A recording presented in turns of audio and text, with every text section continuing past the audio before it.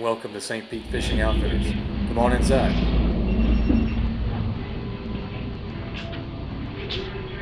So we're getting fired up for the 2018 fishing season. We got record high temperatures here in February in St. Pete, and the fishing is going off. The flats are really fired up. The snook and reds are biting. The bottom fish are really fired up. They're catching a lot of snapper and sheepshead. So let's run through the store and look at a few changes and show you some of the gear that I'm going to be stocking up on for this season. Come on, check it out. Tons of rods. Big fan of St. Croix rods. You got O'Haro, like that. I got a couple of O'Haros. You got all your hooks over here on the left on this aisle right here. Plenty of cool hats. Pretty much any fishing rod really you could think of is what you need. I mean, they've got it all. Of course, your big snook jigs, all the jigs you could possibly need. And down on here, you got your cast net aisle, any type of cast net you could want. Of course, everyone loves throwing that 12-foot 3/8 inch net. Catch the white bait out the Skyway. It's a bait killer. Come on back here with me. Got some braided lines back here, multiple different brands. O'Haro brand, that's the store brand. Spider Wire, Power Pro, Suffix, bunch of good stuff. Back in here in the middle, you got all kinds of different lures to choose from. Rapala, Yo-Zuri, you know, Heddon, Bomber, definitely. Oh, some of my favorite patterns here. Rapala X-Wraps, fish catcher machines. And then over here you got a lot of soft plastics. Zoom's probably one of the most popular soft plastic lures ever for bass. They also make some other stuff you can use in salt water. Just a huge variety of stuff. I mean, if you want to come to one store and pick up everything you need for fishing, you come to this store. It's the largest, it's the nicest tackle store in this side of town. It's really awesome.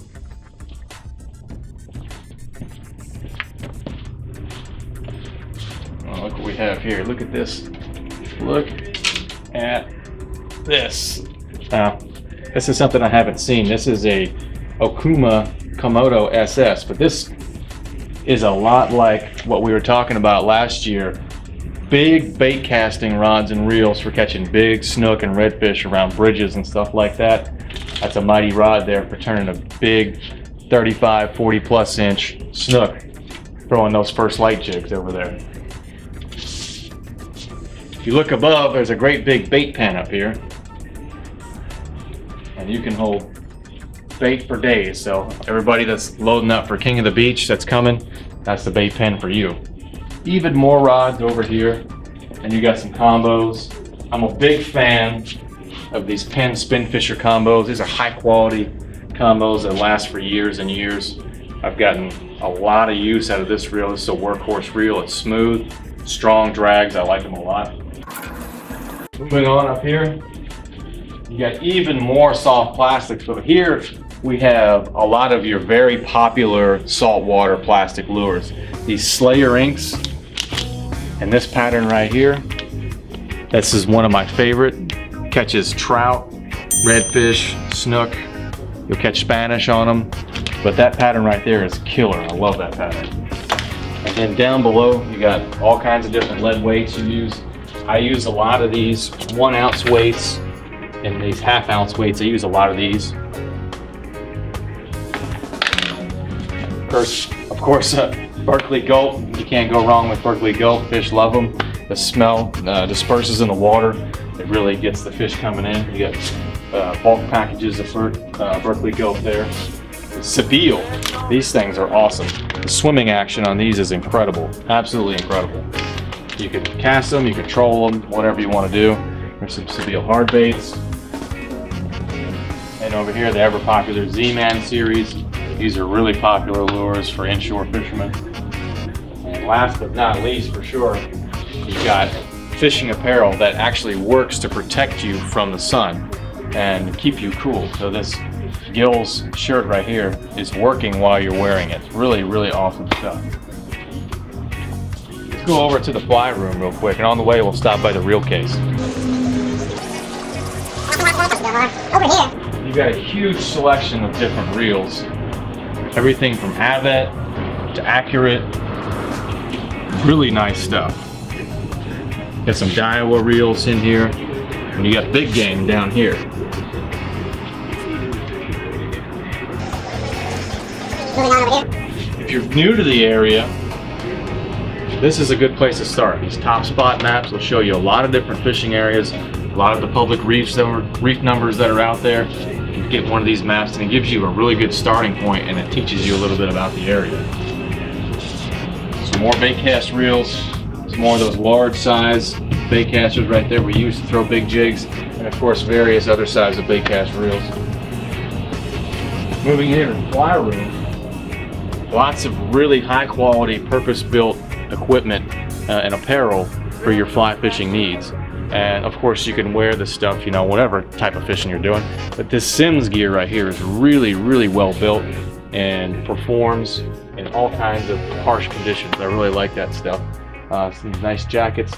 This jacket might come in handy. We get another cold blast coming down soon. Right now it's extra warm, but spring is not officially here yet. So something like this might be useful to have in the boat just in case we get that cold blast to come down just before spring actually arrives.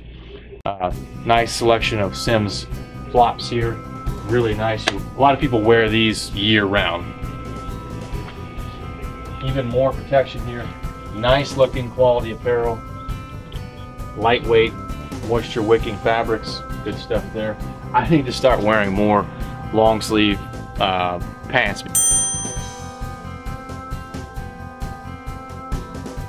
I'm always in the sun and I get chalky legs, man. I'm out there all the time. I need to start wearing more Sims pants.